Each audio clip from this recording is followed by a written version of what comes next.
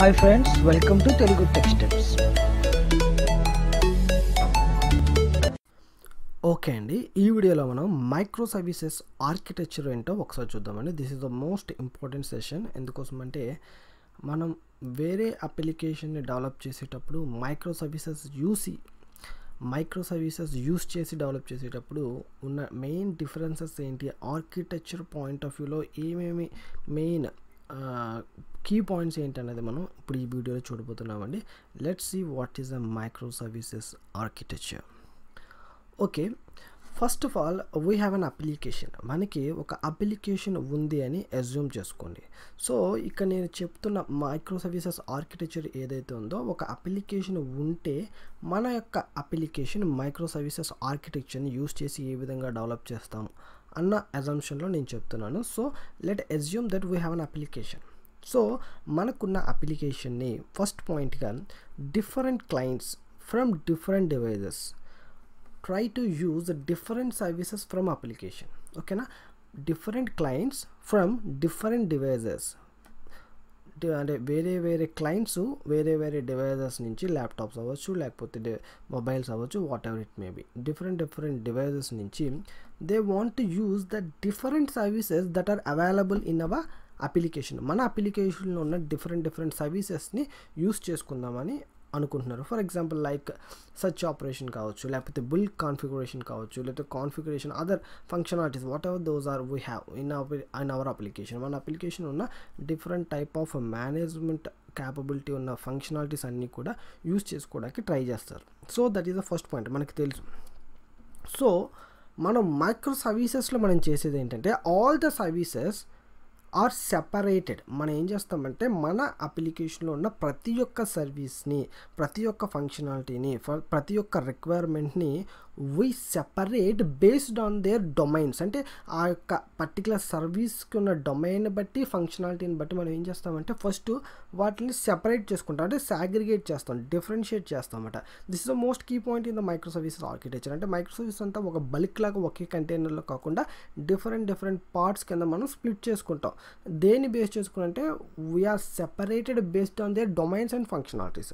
Domain దాని యొక్క ఫంక్షనాలిటీస్ని base చేసుకుని మనం ఫస్ట్ సెపరేట్ చేస్తాం. అండ్ ఆ సెపరేట్ చేసిన ఈచ్ అండ్ ఎవ్రీ డొమైన్ ఫంక్షనాలిటీని మనం ఏం చేస్తామంటే further allocated to individual micro services. ప్రతి ఒక్క దాన్ని ఇండివిజువల్ మైక్రో సర్వీసెస్ని అలొకేట్ చేస్తాం, అంటే ఒక్కొక్క మైక్రో సర్వీసెస్ని ప్రొవైడ్ చేస్తాం. అంటే each micro services has to be like for example micro services ఏ అని, మైక్రో సర్వీసెస్ బి అని, మైక్రో సర్వీసెస్ సి అని, మైక్రో సర్వీసెస్ డి అని. అంటే based on the client requirement, తను ఏదైతే సెర్చ్ చేశాడో, ఏదైతే తన యొక్క రిక్వైర్మెంట్ ఉందో ఆ యొక్క సర్వీస్, ఏ సర్వీస్ అయితే తను తెలుసుకుందాం అనుకుంటున్నారు, బేస్డ్ ఆన్ ఆ సర్వీస్ ఏలో ఉంటే ఏకి వెళ్తాడు, బీలో ఉంటే బీకి వెళ్తాడు, లేకపోతే సిలో ఉంటే సి, లేకపోతే డి. సో ఇలా ఎన్ నెంబర్ ఆఫ్ మైక్రో సర్వీసెస్ మనం ప్లేస్ చేసుకుంటాం.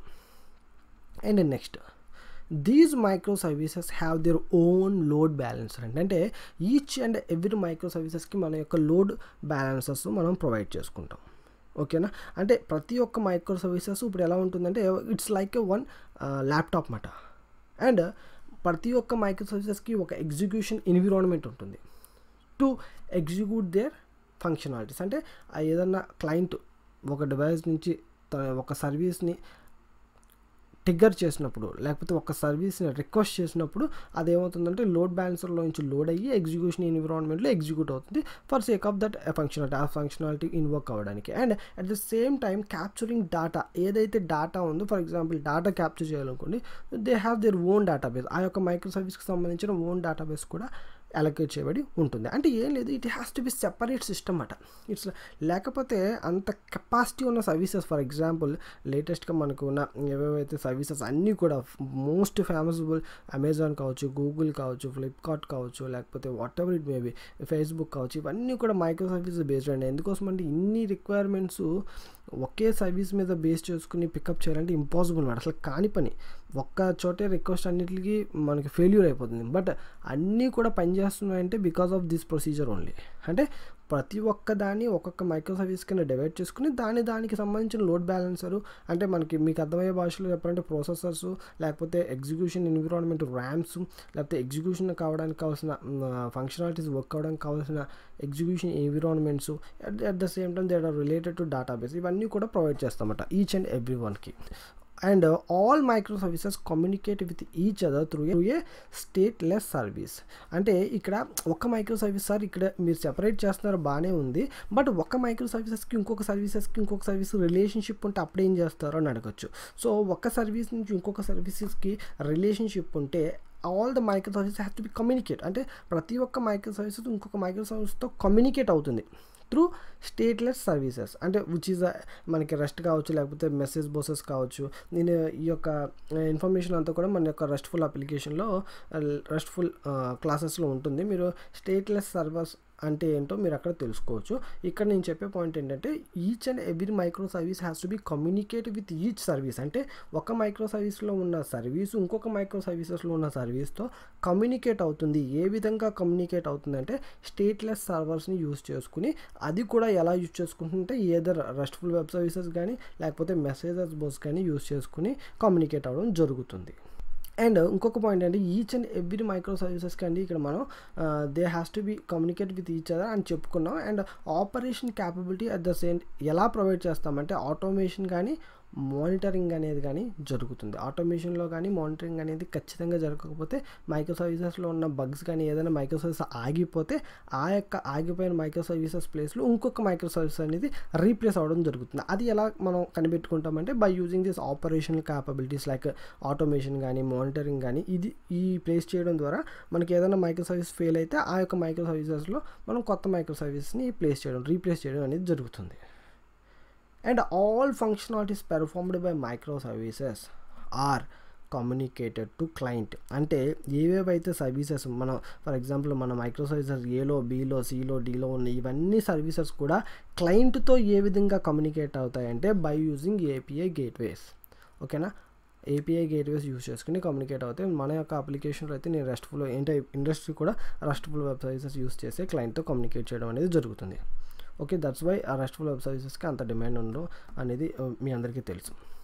సో ఈ విధంగా మనం మన యొక్క అప్లికేషన్ని మైక్రో సర్వీసెస్ అనేది యూస్ చేసి కాంప్లికేటెడ్గా ఉన్న హ్యూజ్ అప్లికేషన్ మనం ఏం చేస్తామంటే డిఫరెంట్ స్ప్లిట్స్ కింద సెపరేట్ డొమైన్స్ అండ్ ఫంక్షనాలిటీస్ కింద సెపరేట్ చేసుకుని దానికి ఉన్న లోడు ప్రాసెసర్ అవన్నీ కూడా సెపరేట్ కింద ఇంక్రీజ్ చేసుకుంటూ మన యొక్క అప్లికేషన్ని మన యొక్క అప్లికేషన్ ప్రాసెస్ని అండ్ ఫాస్ట్ని మన యొక్క అప్లికేషన్ యొక్క రెస్పాన్స్ టైంని అట్ ద సేమ్ టైం పెర్ఫార్మెన్స్ని కూడా మనం ఇంక్రీజ్ చేసుకోవడం అనేది జరుగుతుంది. This is the complete information regarding micro services architecture అండి. మనం నెక్స్ట్ క్లాసెస్ నుంచి ఏం చేద్దామంటే let's see micro services features. అంటే అసలు మైక్రో సర్వీసెస్ ఎందువల్ల ఇండస్ట్రీలోకి వచ్చింది, అసలు what are those features and advantages of micro services and best practices to design. అంటే మనం ఏ విధంగా మైక్రో సర్వీసెస్ని అసలు డిజైన్ చేసుకోవాలి అండ్ మీకు ఒక రియల్ టైం సినారియో చెప్తాను కదా, సో ఆ రియల్ టైమ్ సినారియోస్ అన్నీ కూడా మనం చూద్దామండి. I'm going to close this session here and let's see remaining sessions in upcoming classes. Have a great day and bye.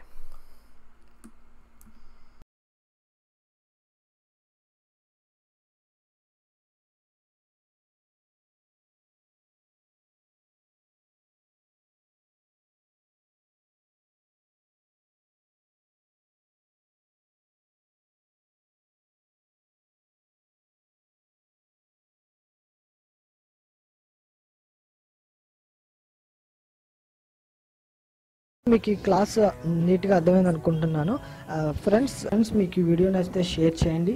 మీకు ఏమైనా డౌట్స్ ఉంటే కామెంట్లో రాయండి. Please don't forget to subscribe to my channel and happy learning. Thank you so much.